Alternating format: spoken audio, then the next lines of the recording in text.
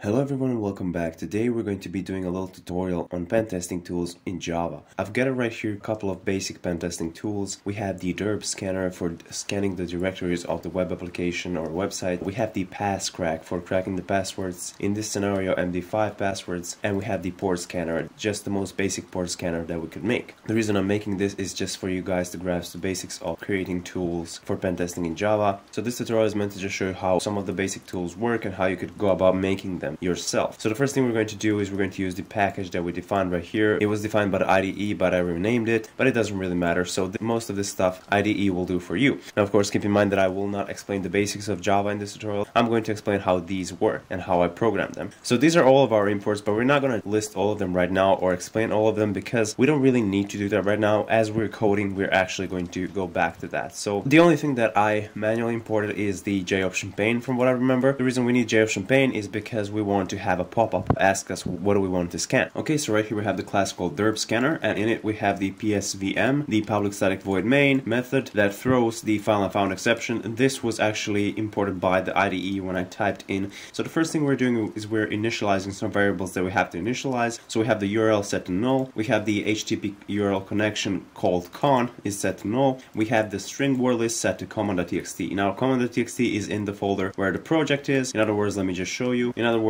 in this folder right here where my files are, where the project is defined, as you can see we have the common.txt. In our case it's just a couple of directories to check. We also have the test.txt, which we're going to use for password cracking later. So now that we know which file we're going to load, common.txt, we're going to actually define the string xy is going to be nothing. So I just named this for no reason, xy, doesn't really matter. So we have a try and then we have a catch right here. It throws an IO exception because we're opening a file. So in our try we're actually trying to read into the buffer. So we're using the buffer reader called BR, and we're using new buffer reader, and in it we're actually using the new file reader and word list. So new file reader will actually read what's in the word list, and in our case it's common.txt. We don't need to provide the full directory to it because it's in the directory where the project is running from, so it will find it right away. And then we're putting that into the buffer. So now next thing we're doing is we're just printing this out. We're actually reading the word list and just a new line right here so we can start printing everything nicely so it looks nice. And then we have the string of line. We're just initializing the variable, nothing really special here, and we're using another try and catch just to be more safe, the same that we're doing here. This is just for the safety, and we're throwing a specific exception if it doesn't set it. So what we have is setting the URL variable, and as you remember from before, we have the string URL set to null. So this is a string variable, and we have a JOption pane show input dialog. So what this means is it will pop up and it will ask you enter the host that you want to scan. So the user will actually enter like facebook.com or something like that with the protocol, and then it will append, the program will just append a slash and then a directory from the word list. And then if that fails, we obviously have the exception thrown, and then we have the while, so while line, and we're defining line to be br.readLine. So what we're doing is reading line by line, and if the line that we're reading is not null, so until we get to the end, we're going to do all of this.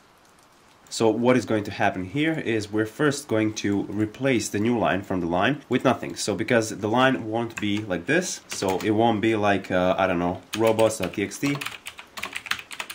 It will be actually written down as robots.txt and then a backslash and then an n. Or something similar to that because there's a new line. So in case that we do have that, we're going to replace it. In case we don't, we're just going to ignore that. So anyways, just redefine this for no reason. You don't actually have to do this. We could have just used the line, but I typed in a new line for no reason. So anyways, we're redefining the same thing, and now xt becomes what line is. Then we have a new string called ext, and that's going to be the slash, the forward slash, and the xy. So as you realize from here, this string x is going to look something like this. So let's say we have robots.txt is one of the lines. Let's say it's the first line, and we're reading the first line. It's going to be robots.txt. And as you can see right here, we have the slash, and then now it's going to be slash robot.txt. And as you remember from before, we have the URL written by the user, so it's going to be like this. So this string is going to be added to this one, and it's going to look like this. So we're going to test if this works. Obviously, if the request to this website returns 200, it means that it exists, so we can actually write that out. But if it returns 404 or something like that, we know it doesn't. So anyways, these are status codes. You should definitely learn about that. If you don't know status codes on websites, it's something that you can find very useful. And then we're printing out what we're we're checking for. Nothing special, you don't actually need to do this, I just left it there for verbosity. Okay, so next thing we have is a couple of try and catches. So the first thing we're doing is we're redefining URL to be URL plus extension. So as I said right before that we had is it's going to be HTTPS Facebook, slash robots.txt, and then we have the URL Y, which is a type of URL. This is really important because we're actually going to have to feed this into the .open connection. So we're initializing a new URL and it's taking a string. So this was a string from before and now it's going to be formed into a URL using the new URL. So right here IDE is going to ask you for all these imports as you're coding. So I definitely recommend using the NetBeans IDE or maybe even Eclipse or something like that. You can definitely do it yourself without the IDEs, no problem. You could just literally copy this whole code, it doesn't really matter. So as you can see right here we have the HTTP URL connection con and it was null, and now we're redefining it to something else. It's not null anymore, it's this. So it's a type of HTTP URL connection, and right here you can see we have the HTTP URL connection specified as well. So we're creating a new HTTP URL connection and we have a space right here. This is a really important thing for some of you who are new to Java. Keep this in mind, there's a space, not a dot or a comma or anything like that. And then we're using our URL Y, which is the formed URL type that we defined, and then we're using .open connection. So we're opening the connection of this specific URL. We're sending the request to facebook.com/robots.txt, for example. The next thing we're doing is, because we didn't officially send the connection yet, we have defined it well, but we haven't set the type. So we're setting the request method to be get because we don't need post. So it's just going to be regular get, and then the connection is actually sent. And then we have the if the connection.response code is 200. As I mentioned before, the response code will be 200 if the URL actually exists, if there's something on that URL, and we can print it out. We found 200 on there and then some there, the extension actually. So anyways, that's it, and we have another exception. So let me show you how this works. So the scanner once ran, so I'm going to shift plus F6. Okay, and it's going to say word list read starting the new derb process, and we have to provide the host that we want to scan. And we're going to use Google, and we're not going to provide the slash at the end because we're actually appending it ourselves.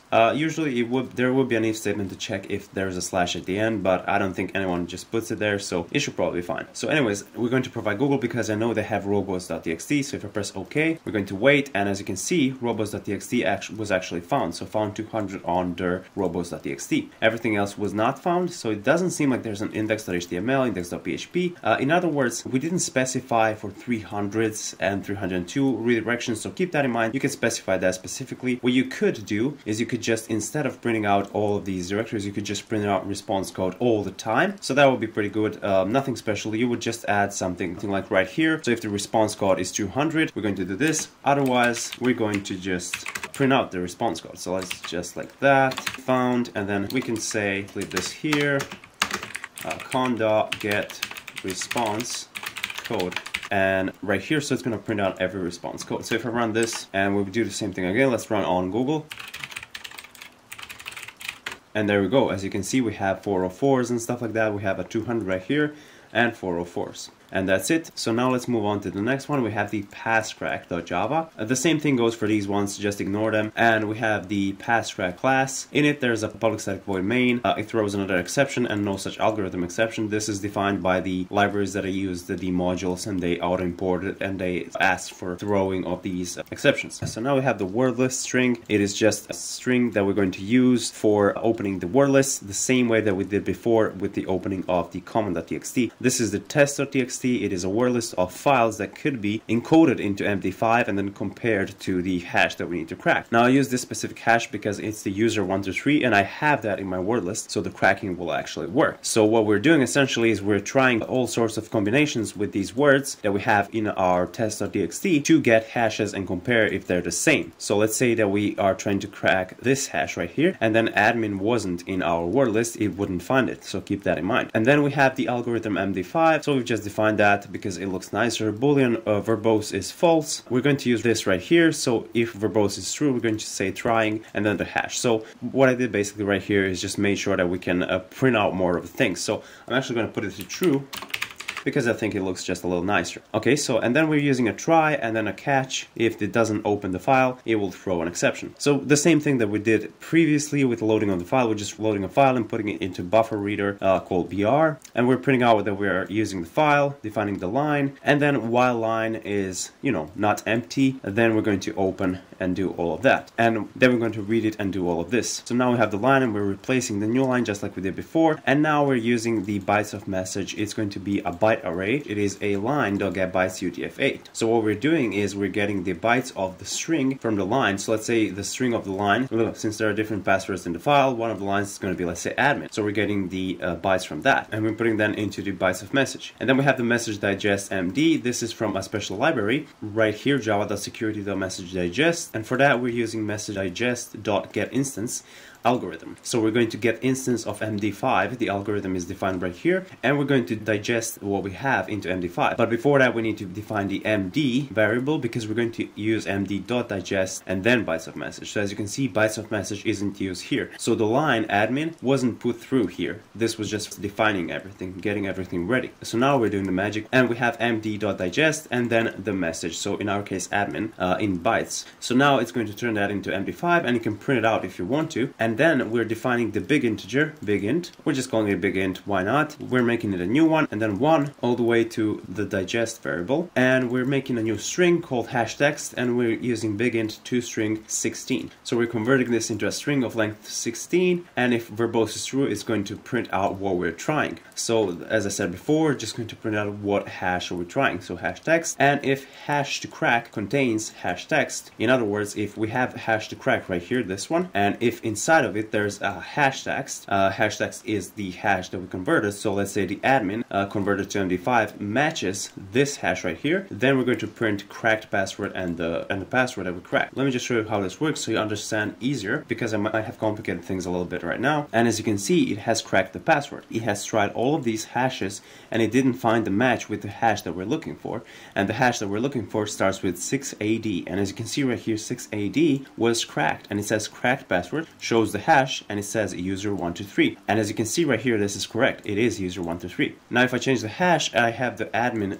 word in my word list, and if I run this again, it should crack the hash again. And as you can see, it did. It found admin. The last tool is the port scanner. I'm not going to explain this. I've explained this in the first two. These imports are just wanted by the IDE, by the program itself. So the first thing we're defining is we have the J option pane, input dialog, enter the IP that you want to scan. It's going to be a string type. So let's say the IP is going to be user will import 127.0.0.1, and that's going to be a string. And then we have int range 1 and range 2. It pops up asking for the range. So the first thing you're going to define is the starting port and the ending port. The range 1 is going to be, let's say, 20, and the range 2 is going to be 23, and it's going to scan for 21, 22, and 23. So now what we have is inet address IP. We're going to make a new address by using the get by name, which means we're going to use our string that we use right here, and we're going to convert that into an IP address, because we have to convert it into that type. You can't just throw a string into it. So now what we're doing is making a for loop. So we're making sure is range 1 is less than range 2, and we're going range 1 plus plus. So we're going to make sure we go through all of the ports, and for each and every one of the ports, we're going to use the socket. We're going to define a new socket that will connect to the IP using the port range 1, and then we're printing out if the port is opened, system print out found open port on that IP, and we're closing the socket just for the safety. And in other case, if the port isn't open, if it throws an exception, it's going to system out print line just a dot, so we know that it actually went through but it didn't find an open port. So now I don't have any website to scan, and I don't think I should, because port scanning is illegal in some countries. But what I can do is I actually set up a Raspberry Pi really quick, just so I can scan it, because it does have a port 22 open for SSH. So let's enter the IP 1.113. I think that's my Raspberry Pi, so let's take a look. And then enter the port range, starting port. So starting port is going to be 20, let's say, and then the ending port can be 23, and that should be pretty fast. So let's press OK. Since we only have 3 ports, it shouldn't take a while. And as you can see right here, we have the found open port 22 on 113. So that's pretty cool. This actually worked. And as you can see right here, it scanned for 20 and 21, and then it scanned for 23. These are the dots that are letting us know. And that's basically it. Really simple port scanner. The idea would be to maybe make a threaded port scanner or something like that. That would be way better, or make a more user-friendly port scanner. But this is it for the basics. I'm gonna try to reply to all of your comments, so make sure you ask the comments. I always reply to them, to all of them. Also, if I don't reply by any case, although I will, you can always contact me on Discord or Instagram or whatever you want. You can email me, it doesn't really matter. I'll find the message. I hope I'm helping you guys. Thank you so much for watching and have a nice day.